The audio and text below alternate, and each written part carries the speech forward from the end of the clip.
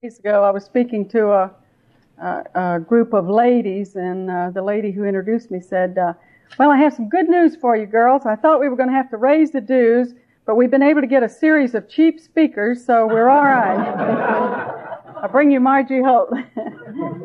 Well, it is a great pleasure to be here with you in this beautiful spot tonight. I know it'd be a lot more fun to look out the window than to listen to discussion of foreign policy today. But it is a subject, I think, of special interest to me, and I'm sure to you. From my position on the House Armed Services Committee, I deal with it every day. And what I'd like to do is talk a little bit about the threat as I see it, and some of the trouble spots. As I started preparing this, I made a little list of all the things I wanted to talk about. And if I'd gone into all of them, I'd be here for 2 or 3 hours, but they told me I couldn't do that. So we'll touch on some of them briefly. And I think that we have to start with the Soviet Union. As you look at the Soviet Union today, I'm reminded of the schoolyard bully who, through his strength and attempts to terrorize his classmates with his brute force simply because he's unable to match their intellectual quickness and their creativity. The Soviet rulers have built the largest military machine ever seen anywhere. And they're very ruthless in their oppression of their subjects. They struggle to keep the captive nations under control. They are financing surrogate armies around the world. They're waging wars of aggression. They're supporting terrorist bands to destabilize societies beyond the reach of their military forces. But yet, I feel very strongly that they have lost the ideological war. I think communism as an ideological force has been thoroughly discredited by the Soviet experience. If we take a look at it, I think we'll see that. The Soviet economy is in a shambles. It seems to get worse with every passing year. It's a stagnant economy depressed by a sterile and rigid ideology that really suffocates the human spirit, the people that exist there. And I think the world is seeing that today. They're seeing that the common experience of all people under communist rule is common poverty and brutal oppression. In the Kremlin, we see old and fearful men representing an ideology that I feel is dead, looking abroad at a world that is far better than the one they rule, but they're worried by every small omen. Watch them, watch the reactions that they make. Every little omen that the spirit of freedom might be infecting their empire. They control it constantly. When President Reagan recently addressed the graduating class at the University of Notre Dame, he said, "The West will not contain communism, it will transcend communism. We will not bother to denounce it, we'll dismiss it as a sad, bizarre chapter of human history whose last pages are even now being written." And he referred to that again today in his press conference. I heard him repeat that, so he does feel strongly about it. However, he was speaking of the communist ideology. He was not speaking of that vast Soviet war machine, which I feel we must not dismiss. The Soviet Union is probably more dangerous today than at any time since its revolution more than 62 years ago. Their economy is creaking under the strain of maintaining and extending the empire, and the empire itself is beginning to crack. If you look at Poland, on the very border of the Soviet Union, in Poland where communist rule could never conquer the powerful blend of nationalism and Catholic faith, we've recently seen the National Labor Union Solidarity emerge as a major political force. The Communist Party of Poland has been shaken and is attempting to reform in response to that mass movement that we've seen there. And the eyes of the people of Poland are not turned to Moscow for spiritual leadership. They're turning to Rome. Their eyes do not turn to the Communist Party to represent the workers. They are turning to the free labor movement. And so we see that little crack there in that empire.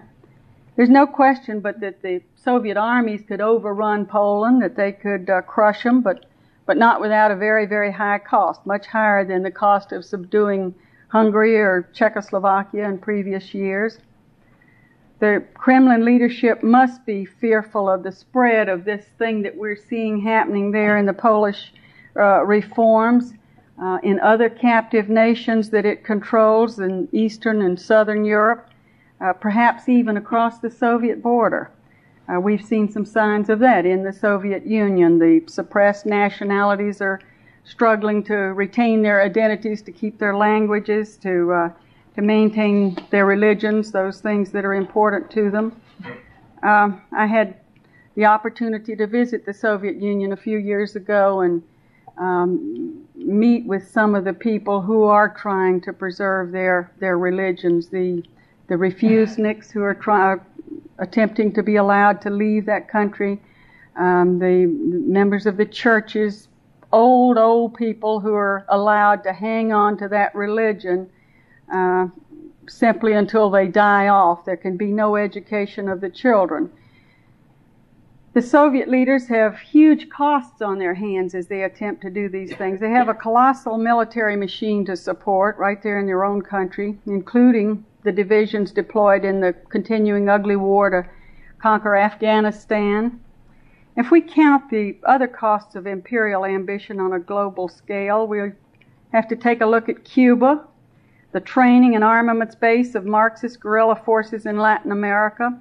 It's an economic ruin that could not survive without infusions of billions of dollars annually from the Soviet Union.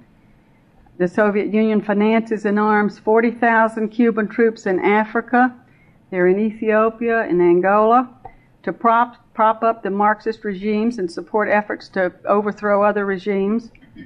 In Southeast Asia, we're seeing a tremendous buildup there. The Soviet Union is bankrolling and arming the North Vietnamese in their wars of conquest against neighboring countries.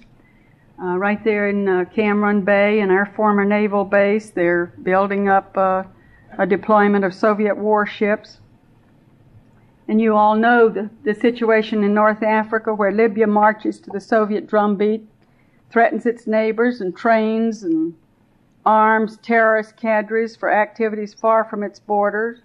Libya is certainly a Soviet arms depot. And it's Soviet arms that have killed Israeli soldiers in 2 wars, and their arms that are in the hands of the PLO that kill Israeli civilians and soldiers in terrorist attacks continuing to this very day. You know that's a tremendous burden on their economy.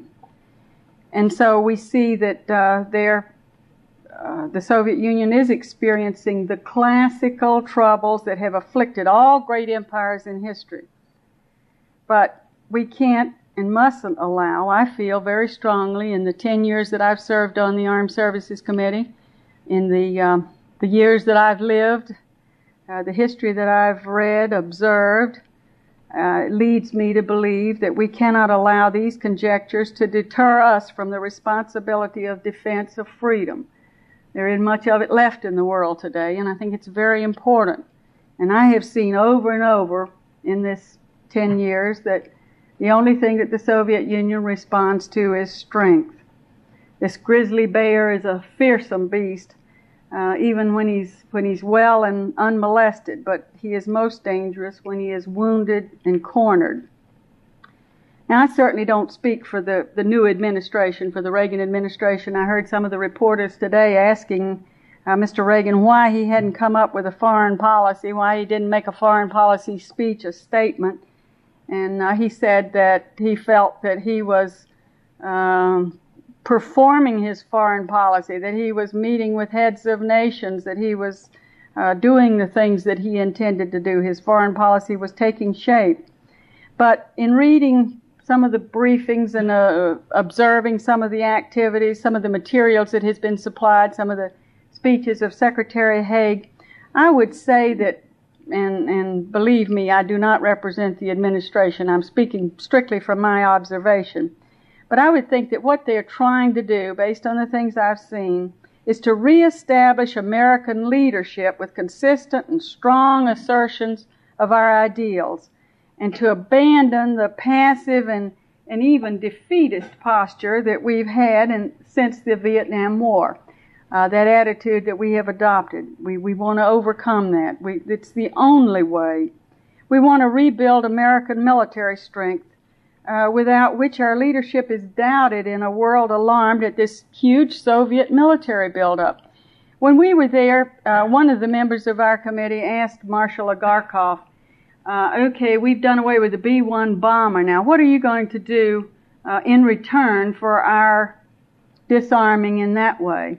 He said, nobody's asked me to do anything. You did it unilaterally.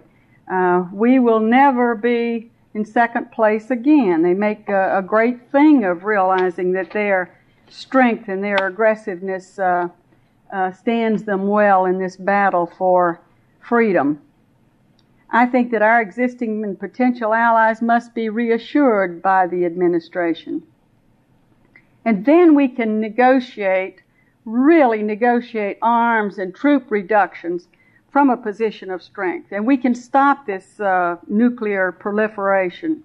But we can't do it from a position of weakness. We've never been able to.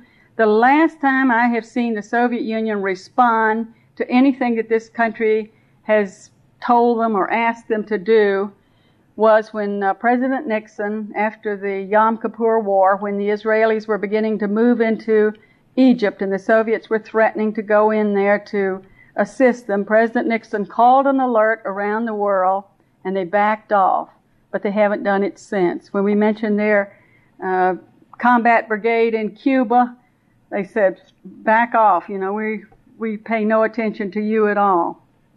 The third thing that I think that we're trying to do is to rebuild and expand our alliances to resist Soviet adventurism with the deterrent force of both economic and military strength. That economic strength has got to be there. We have got to restore that.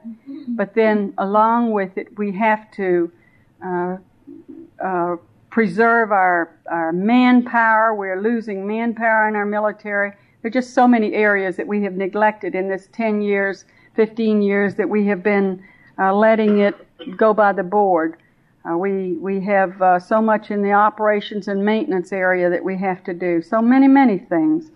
But that's the only way that our allies feel that we have the will, that we have the strength to help them to preserve this freedom around the world. We have to take advantage of developing countries' growing recognition that we, the West, can provide poorer nations with markets and technology, while the Soviet Union offers only bullets and bayonets. I get so excited when I think about the things that we're trying to do in the economy here to unleash our great free enterprise system. It's there, strong, champing at the bit, ready to go. And we can provide the standard of living around the world that we have developed in this country. There's no reason on earth that we can't do it. If we remove this tax burden, this regulatory burden that we've placed on ourselves, and that we can do things for these other countries, we can lead them into a period of comfort, of a high standard of living. We have to restore U.S. economic strength before we can do any of these things. That is absolutely essential, and I think that that's the position that the administration has taken. Let's do that first, and these other things will follow. I cannot emphasize too strongly my belief that the survival of Western civilization depends on the strength of the Atlantic Alliance. I wish it were different. I wish that we could say that all we have to do is be nice and pleasant and everything's going to be all right. Secretary of State Haig said recently that the beginning of wisdom is to establish the consensus and confidence with our allies that has been missing in recent years. He emphasized that we have the talent and the wealth among us, the allied nations, to maintain a favorable balance of power with the Soviet Union, but we must have the will and the sense of common purpose to achieve it. The dominant fact confronting NATO today is this: free Europe is no longer protected by this American nuclear umbrella, which means that NATO must develop its defenses in a manner consistent with the prospect of conventional war. For many years after the Second World War, the United States was a monopoly on the capability to wage thermonuclear war and render a foe incapable of mounting a counterattack. We were the only power with a first strike capability, and it was a great deterrent against anybody's aggression. Today, the situation is different. An American nuclear strike against the Soviet Union could not knock out the Soviet ability to retaliate, but would invite the sure destruction of the United States. And so what we have today is a balance of terror. If the Soviet army started rolling across the borders of Western Europe, could the Europeans count on an American president to fire a nuclear warhead at the Soviet Union and bring Holocaust to this country? You know the answer to that, and so do I, and so do the Europeans. Détente is not an obsolete word in Western Europe today. I was in the Federal Republic of Germany in December of last year, and it was a shock to me to realize that they feel that I'm wrong in my concern, in my feeling that there's a threat here. They feel very strongly that there's a good chance that they can all get along and that there is no threat. Facing this massive Soviet military power near at hand, I guess their overwhelming concern is to reach whatever accommodation is possible. And they have a very substantial economic relationship. They're developing trade relations more and more with the East Bloc and with the Soviet Union. Western Europe is certainly embroiled in a controversy over whether intermediate-range ballistic missiles capable of hitting the Soviet Union should be stationed in Western Europe. We created a lot of that controversy by first urging them to accept these weapon systems, and then after they had gone through the political throes of convincing the people that it was a good idea, then our president changed his mind, and so they said, well, we better go find somebody else to talk to. And we're going to have great difficulty in wooing them back, in making that alliance strong. An obvious response to the threat of Soviet missiles aimed at Western Europe should be our alliance, but they are very, very nervous about it. They have insisted on the arms control negotiations to deal with the problem, and I think they're right. I think that they're absolutely right, and I think that Secretary Haig agrees with them, and certainly the United States and the Soviet Union negotiators will begin preliminary talks within a few weeks. But I think that the way that we negotiate, I had the privilege of serving on a panel of the Armed Services Committee that observed some of the SALT negotiations. And absolutely we gain nothing when they feel that we don't have the will and the strength to say what we mean and mean what we say. Some of the major problems confronting NATO arise from this doubts that they have about our will and our capability. When they see our troops out there in the test performances that they have, not performing the way they should, not living up to their concept of well-trained military people, they wonder why. Why does the United States of America send young people over here who aren't any better trained than this? Why can they not produce young people of a better caliber than these that are training here in our land? And so they really question whether why we even have a military. The dramatic expansion of the Soviet naval power with emphasis on submarines calls into question our ability to reinforce and supply NATO forces in event of war. You know how our Navy has shrunk in recent years. So these are the things that give them such great concern. They wonder if we have the ammunition. They know we don't. They know we don't have the spare parts or even the manufacturing capability to fight a war for more than a few weeks. The reports on our readiness posture are not reassuring. We've had testimony from General Slay, people who are very, very well versed in our industrial base, and they're deeply concerned about it. Do we have trained reserve forces sufficient to replenish manpower losses sustained in the first weeks if we ever had to have a war? You know that we don't. Our reserve strength has fallen. We've been trying to make the all-volunteer military work. I'm not ready to give up on it yet, but we have done so many things that the Gates Commission said we shouldn't do. We have reduced the pay. We have not kept up the health care. We haven't done all of those things to keep our military strong. Most of their armies are drafted, and they wonder why. Every time I talk with any heads of state, they wonder why we don't return to the draft if we can't do any better job. But we aren't ready to give up on it yet. I think that if we do the things that we're beginning to do now, we will see a real improvement.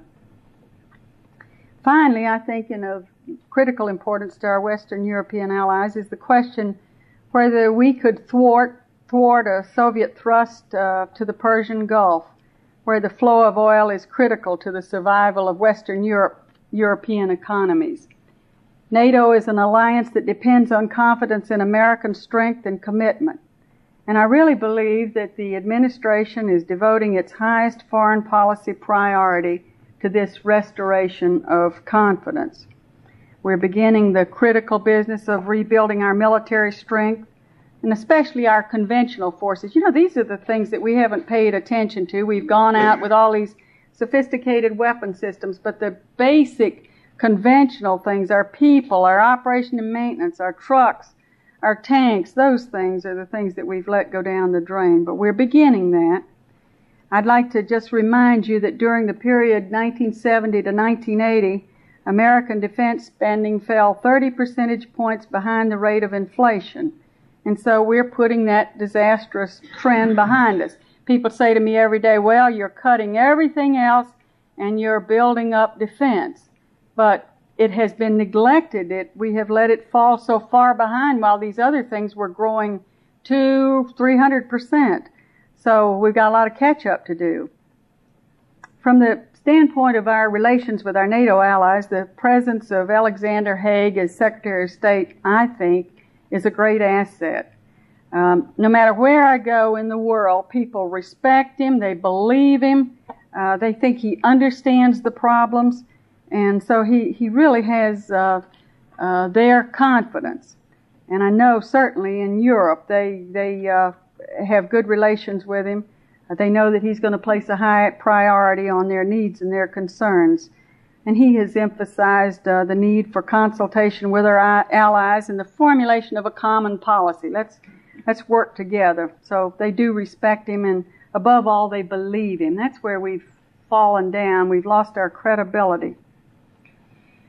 I guess more than any other place on earth, the Mideast remains the focus of attention for people concerned about the prospects for peace and war. And here's a place where enduring tribal hostilities dating back many centuries became entangled in great power rivalry directed at the greatest oil riches in the world. If anybody can figure out a way out of this mess, I wish he'd stand up right now and tell me what to do. You look at poor, bleeding Lebanon, once the prosperous financial center of the Mideast, now in ruins. Muslims backed by Syria and the Soviet Union are embroiled in civil war against the Christians backed by Israel, which regularly bombs Palestinian bases in Lebanon because the Palestinians conduct terrorist raids on Israel. Arab Iraq is engaged in war with the Persians of Iran. These ancient foes, they've been at it for a long, long time. Now they're destroying each other's ports. The oil refineries in Iraq is using the Soviet arms, but receives help from Jordan and Saudi Arabia. It's really so deeply intertwined, and so goes back so many, many years. Meanwhile, the PLO, the Syrians, the Iraqis, and the Saudis are committed to enmity with Israel, which inflames Arab hatred by its general pugnacity and settlement of Arab lands for security purposes. The recent Israeli bombing raid on the Iraqi nuclear plant has been, I think, a grave setback to the prospects for any kind of settlement, but it was one that Israel considered necessary for her survival. And they have a swift, sure approach to that nuclear non-proliferation. They just move in there and put a stop to it. It's of serious concern to me as it regards the Egyptian and the Israeli relations. When Egyptian President Anwar Sadat kicked the Soviets out of his country several years ago, and he offered the hand of peace to Israel and cast his lot with the West, I think that was one of the greatest diplomatic setbacks in the history of the Soviet Union. We know, you and I, that Egypt and Israel certainly haven't settled their differences, but that the path to lasting peace is going to be a long, tough one, broken by ravines and rock slides and everything else. But I do worry that that bombing of Iraq was an earthquake measuring at the top of the Richter scale. I had the pleasure to meet with, well, I have on several occasions with Menachem Begin and President Sadat. I've been to the Mideast on 3 different occasions and have been privileged to confer with these gentlemen, and they have a keen understanding of the common threat they face from everywhere, regimes bristling with enmity. Egypt's eastern neighbor is Libya, where dictator Muammar Gaddafi is consumed by hatred. I've heard President Sadat call him a madman. He hates Egypt, he hates Israel, and he practices global terrorism as a major tool of his foreign policy. And, of course, it's a Soviet armaments and training center. But both Israel and Egypt see this threat of Soviet tanks and guns on their borders. And that's the common threat that has been impelling them toward alliance, and American policy certainly should continue to encourage this development and assist them in every way possible. And you know, it really makes me feel proud that here we are trying to work to bring about peace between these people instead of exploiting the problems that they have, trying to foment this kind of trouble. And I hope that we're going to see a continuation of this effort. But with the collapse of Iran as a regional power, and with Iraq spending its strength in its extended war with Iran, Israel and Egypt are really the strongest powers in the Mideast. And they occupy a pivotal geographic position for defense of the entire region. And it's amazing how, well, even Saudi Arabia would, they'd never say this publicly, but it's my opinion in the meetings that I've had with the princes there that they really are glad that they have this accord between Egypt and Israel. The Saudi princes are continuing to finance Egypt. They pour a lot of money in there. And I think they really feel that that this is very important. I'm not even sure they weren't happy about that strike against the nuclear fuel in Iraq the other day. But they feel that this negotiation going on here protects their flanks to the west and northwest. And they need that stability because other conditions are cause for nervousness. They were seriously stunned by the revolution, the radical revolution in Iran, and the prospects for further turbulence there. They were really embarrassed by the guerrilla seizure of the great mosque at Mecca a year ago, and they know that the Soviet invasion of Afghanistan opens the way to the Persian Gulf. In recent days, we've seen the problems that are going on in Iran, the new internal disorders. If that country breaks into civil war, conditions could favor the ascendancy of Iran's small communist party. I feel that they've been involved in this from the very beginning, the Tudeh party. And I think that's been the purpose of all of this disturbance right along, is to give them the opportunity to gain control there. And right across the long Iranian borders with the Soviet Union and Afghanistan are those Soviet divisions there. We've seen the briefing of where they're really dug in Afghanistan, and they're all along the border. As they look across the Gulf, the Saudis have potential internal problems of their own, including all of the thousands of workers that they have in there, the foreign workers that they've had to bring in.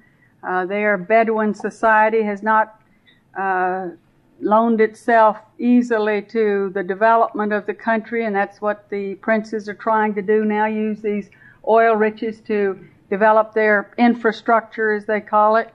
And they are bringing in all these foreign workers to build the hospitals, to build all of the things that they want. Of particular concern to them, of course, is Yemen. a Soviet client of a potential source of subversion. But they are the world's largest and richest oil producers, and it's critically important to the economic security of the free world. And they practice the international politics of accommodation. They are more concerned with intra-regional rivalries of the Mideast than with any external threat. And so they're trying to accommodate other Arab regimes of all stripes.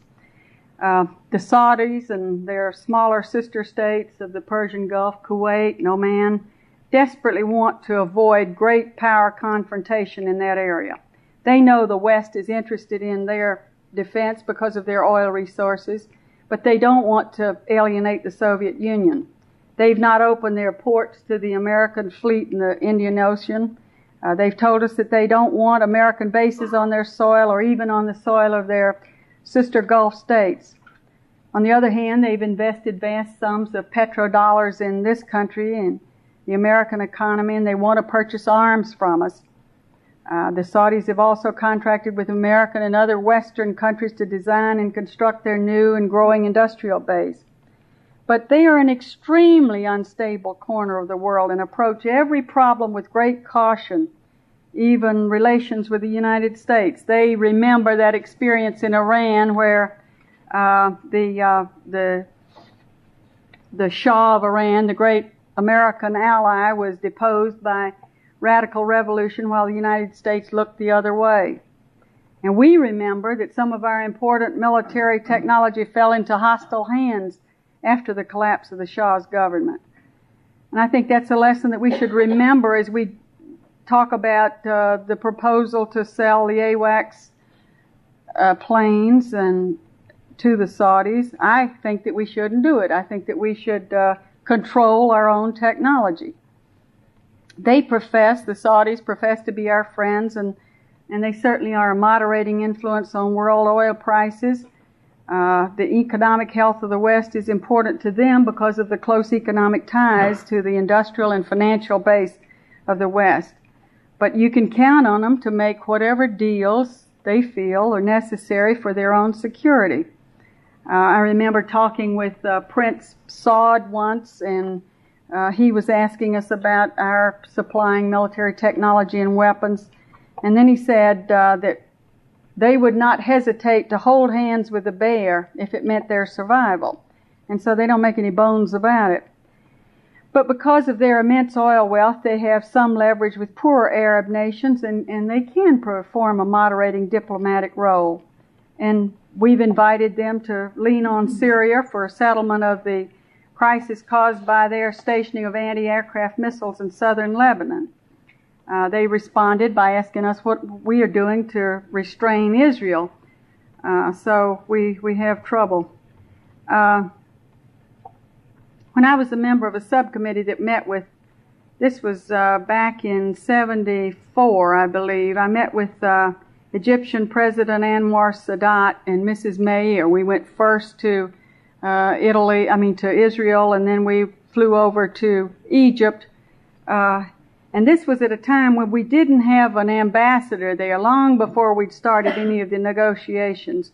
But we made a great point of telling Mr. Sadat that the American people were interested in dealing even-handedly with the Israelis and the Arabs. And I think that was the very beginning. And so I feel so strongly that we've really got something there, that if we can continue to pursue it, that we can someday bring about at least a settlement.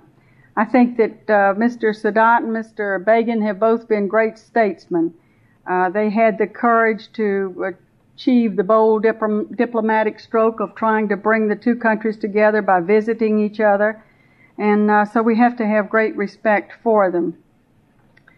When we think about all the problems that are going on right there in the Middle East, as I said, I could go on for hours because there's so many places I would like to talk to you about.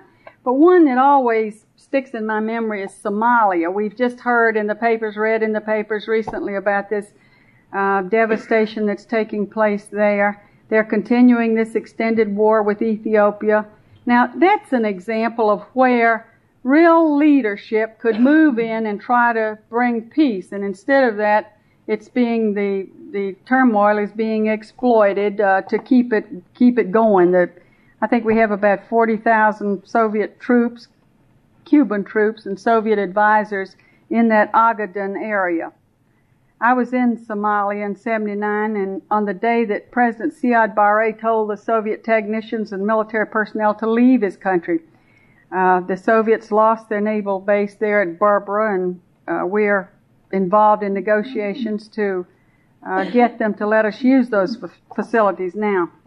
But President Siad at that time disclosed to us white paper that he had seen when he had this relationship with the Soviet Union, showing that they ultimately intended to achieve control of all of that oil gulf, the mineral riches of Africa, and to force the capitulation of the West through that kind of economic pressure. Of course, Angola is still a Soviet base.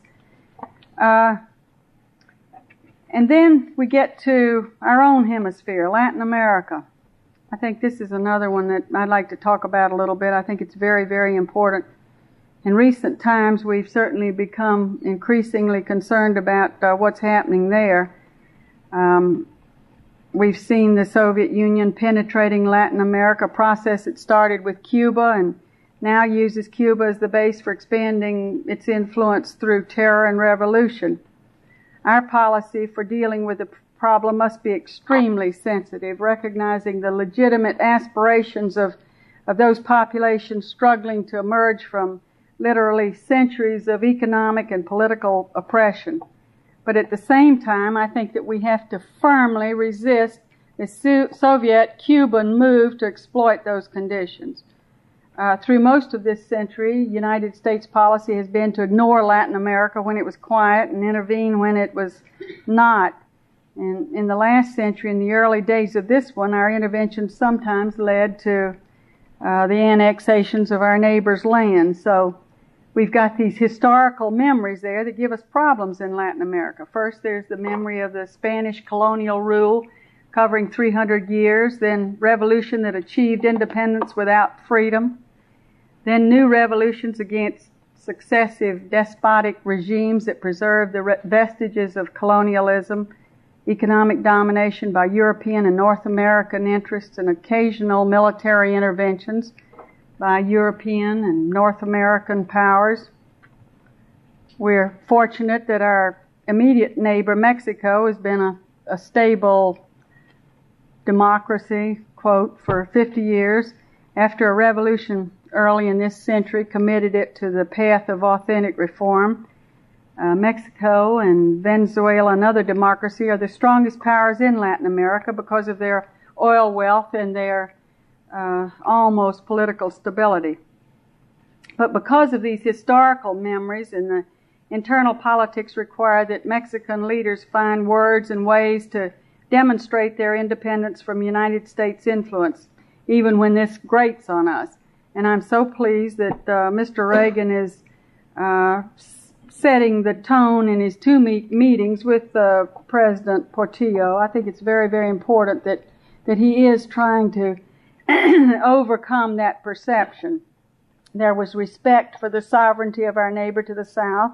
There was a willingness to consult and to listen, to understand and respond whenever possible to our neighbor's concerns. I believe that this administration will give an extremely high priority to our relationships with Latin America, and it's about time. The economic, political, and social development of Latin America must be shaped by the leaders of that region, and we should be ready to assist in whatever ways are possible. I hear criticism of the assistance that we have provided to the government of President Jose Napoleon Duarte of El Salvador. I think he's a Christian Democrat attempting to achieve economic and political reforms in the midst of a terrible civil war.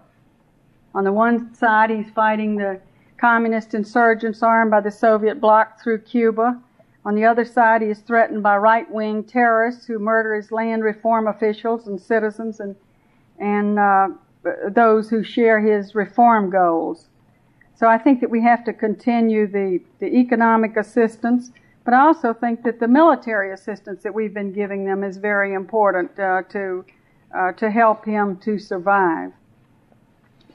In neighboring Nicaragua, we have a classic example of how a popular revolution was exploited by this Soviet-Cuban bloc.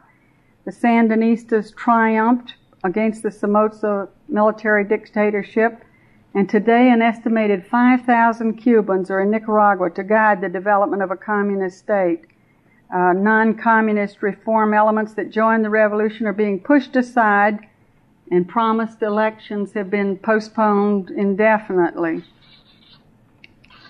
I sure don't pretend to have any of the answers to the problems that I've discussed, and I know that much more knowledgeable experts than I am are exasperated as they search for these solutions. I think the critical question that we're facing in the world today is whether we have the will and the courage to defend freedom. And to me that's so very, very important, because there's so little of it left as you travel around the world, as you visit the countries, as you see the kind of activities that go on, the control of the people there. And our ideals, our vital interests are so very, very important in this world. I'll never forget that meeting in '79 with President Siad of Somalia. He said, "What's the matter with the West? Can't you see the Soviet Union weaving that web around the Persian Gulf, moving down through the African mineral-rich nations right there in your own hemisphere? They're moving all over that hemisphere. They're building that naval presence in Vietnam. Here's a man who was leading this poor, struggling country, desperately trying to defend himself against the arms that were being brought to bear on him, and he was appealing to us for help." So I think that we cannot betray that kind of faith, that kind of desire for help with a weakness of spirit. I think it would invite grave consequences. I know that America has a historic mission to promote freedom and justice and peace in a world afflicted with far too many predatory and power-hungry tyrants. And certainly in the 10 years that I've been in the Congress, I have fought very hard to commit ourselves to restore these goals and not to forget that our own country was born in a revolution to achieve them. I think it's very, very important. Thank you.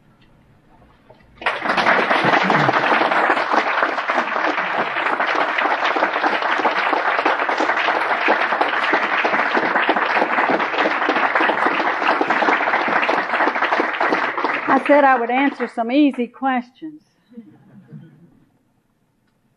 Anybody have an easy one? Yes, sir. Well, it's certainly one with which you are very familiar because of your connection with the Armed Services Committee. You mentioned that the Europeans are watching the relatively, or shall I say, less than perfect performance of our troops in Europe on maneuvers, and you also mentioned that you're not quite ready to abandon the volunteer army. My question is, what set of circumstances, short of disaster, would our legislators be moved by? In other words, do we have to wait until the worst happens before we give up this relatively unsuccessful experiment, costly experiment? Well, the reason I say that I'm not quite ready to give up on it is that I feel that the Gates Commission that recommended the all-volunteer service also told us that we would have to pay comparable wages to the economy, that we would have to maintain health care, that we would have to continue educational benefits, that we would have to keep the quality of life high in order to attract young people. What did we do? We cut their wages to bare bones. We got them on food stamps. We practically did away with the health care. We abolished the GI Bill for education. We have not kept up even the homes or anything. So we really haven't done the things that we were told would have to be done if we were going to make a success of it. We're moving back in that direction. We have seen some improvement in recruitment and also in retention as a result of some of the pay increases that we've put into to the budget. You know, the president is proposing a $29 billion increase, and most of that is going for manpower and for operation and maintenance. So if this will turn it around, if the educational benefits, if that kind of thing will make a difference, I think that it will succeed. General Bernard Rogers is strongly proposing that we have a draft for the individual ready reserve because he feels that that's our weakest point. If we ever had to mobilize, we wouldn't have the people to replace the reserves who would move in to replace the active duty people. So I say that I think that that's the first step. Then if it doesn't work, now a year ago when the military people, the chiefs of staff and the people who testified before our committee came before us, they were saying that they were opposed to a draft. This year when they came back, they said they're almost ready to go. General Rogers is the only one who really advocates it, but he's the one that's